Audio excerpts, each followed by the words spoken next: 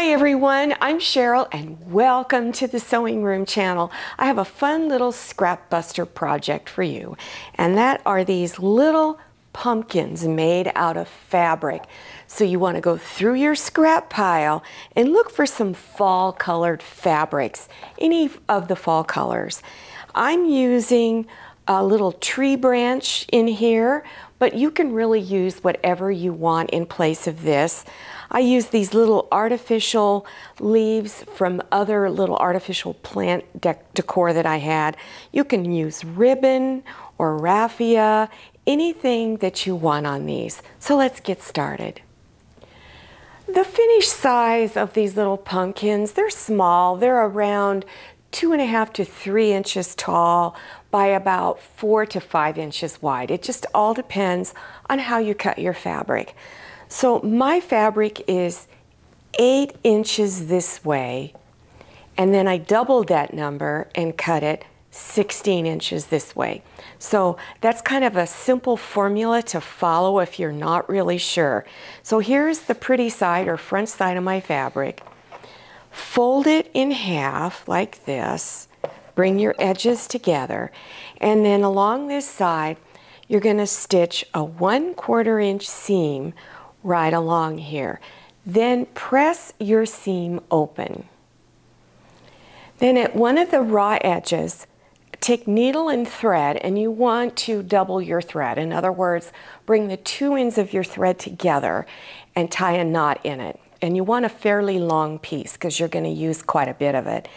And do a basting stitch around the edge all the way. Then once you get all the way around, you're going to pull on it and gather it all up.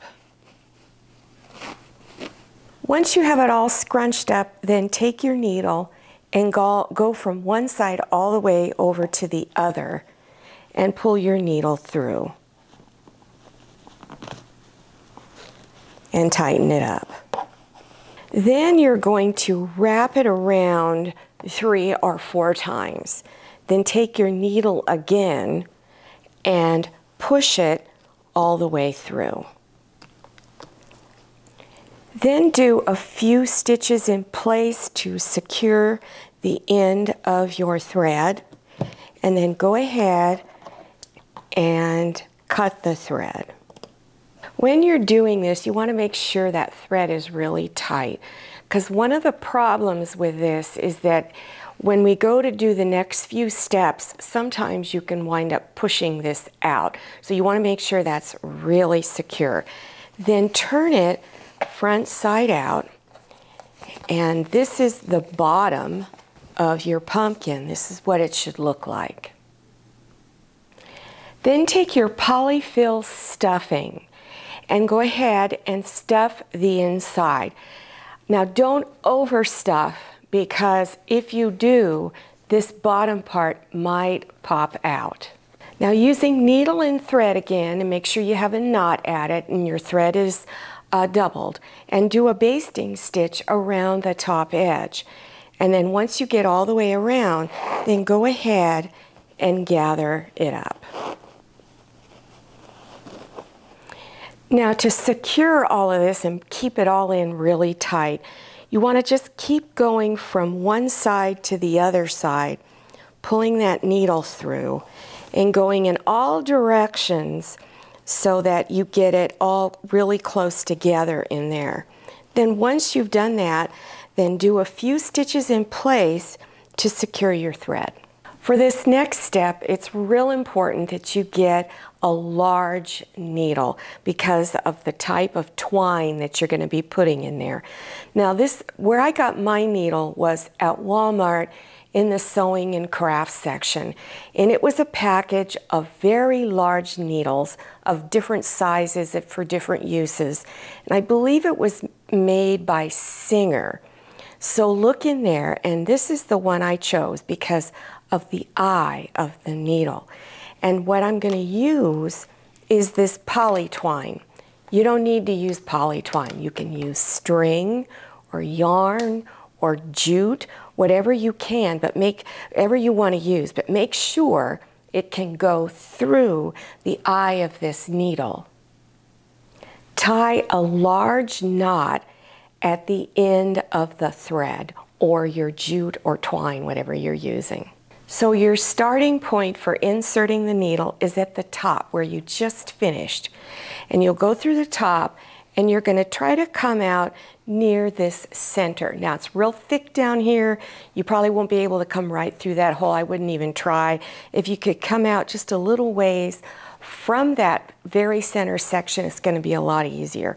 So go all the way down, push the needle down, and what I do is I try to feel for that needle, and it takes a moment to find it. So now pull it out.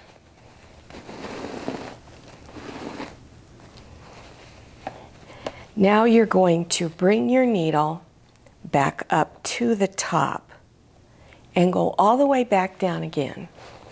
And again, try to find a place that's near that center and push real hard. The needle I'm using kind of has a blunt end. And pull it out again.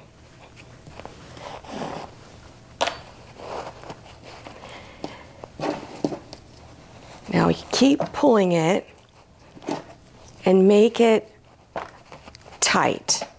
Now don't pull it so tight that it looks like this. You want to give it a little bit of leeway there.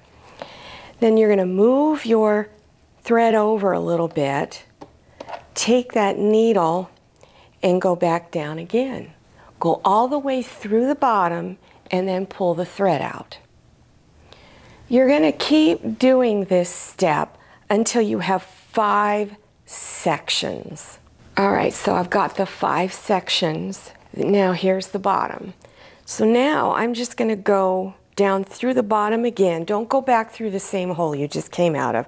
Find another spot to go through and push back out through the top.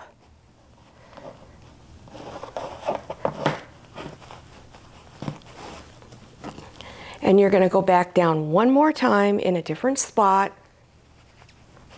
Go all the way out through the bottom. All right, here's the bottom. Here's my thread. I just came out. So I'm going to cut it real close to the fabric.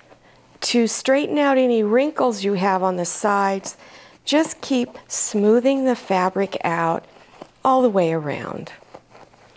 Now this one that I was using to demonstrate with, I wanted to show you what it would look like if you don't have enough stuffing in it, and I purposely did it that way so that you could see the difference. So it needed to get a little more because this is very lumpy and not smooth. So really what it should look like is like this one, really smooth. I'm using a hot glue gun, not a cool glue gun. The hot ones seem to really be a lot better for this next step. So you want to put a big blob of glue in the center, just really load it up because you want to be able to have that twig you put in there be really secure. Then take your twig and set it down in there and hold it for a moment. This next step is an option. I'm going to take these little artificial leaves. I bought them at Dollar Tree last year, but I'm sure they're going to have something like it again. You can probably find them at Walmart or Holly Lobby, Michael's Crafts, any of those places. So I'm going to place a blob of glue. You don't need too much for these artificial leaves. And then just begin placing them. You don't have to sit there and hold them because they attach pretty easily. So go ahead and put these on. This is about, an 1.5 inch wide ribbon, and I'm going to cut these little points out at each end. So to do that, just fold it, and you're going to cut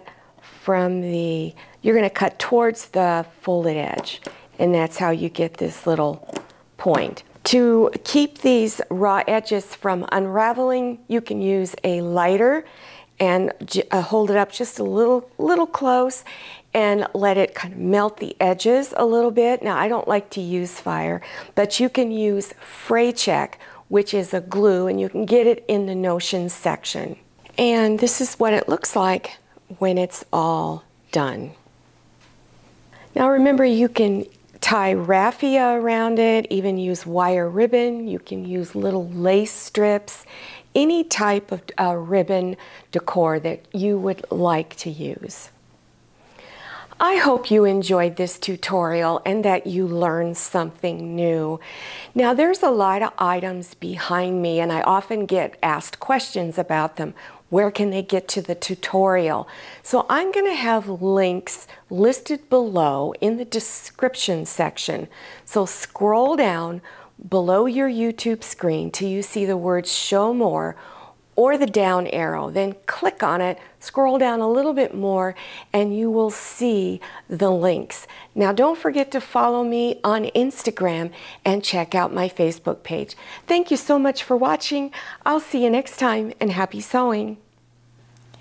If you like the Sewing Room channel, one of the best ways to show your support is to subscribe by clicking on that red subscribe button and give this video a thumbs up. And don't forget to click on share to share this video with your friends. And make sure you click on the bell so you receive notifications for all my new videos. I'm Cheryl. This is Manny. See you next time.